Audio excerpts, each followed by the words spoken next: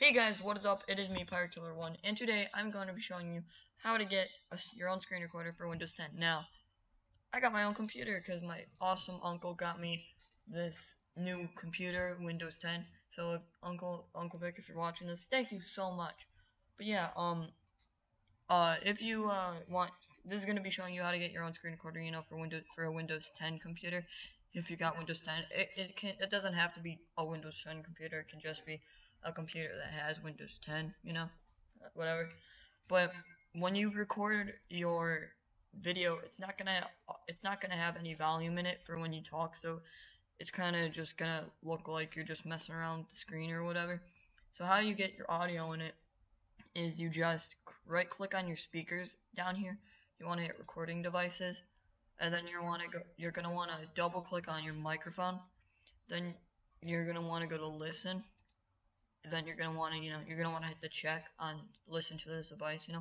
Turn the check on and hit OK for it to save. So yeah, it should stay there and be awesome. But how to get the screen recorder itself is go ahead and go to your Windows icon down here, click on the Xbox app, and this Xbox stuff should pop up. Go to settings, and then go to game DVR, and then this should pop up. Your Windows, how to open up the screen recorder. So what you're gonna want to do is you're going to hit Windows and G at the same time, and then this bar should pop up.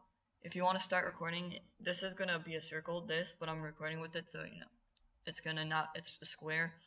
But if you're not recording, then it's obviously gonna be a circle. You're gonna want to click on that circle, and it'll start recording. And if you want to stop the recording, you can either hit Windows G, click on the red square, and it'll stop recording, or you can hold on Windows Alt and R, and it'll stop the recording. So anyways guys, I hope you enjoyed the video. If you did, make sure to like, subscribe, comment your favorite part of the video. I'm PyroKiller1. As always, peace!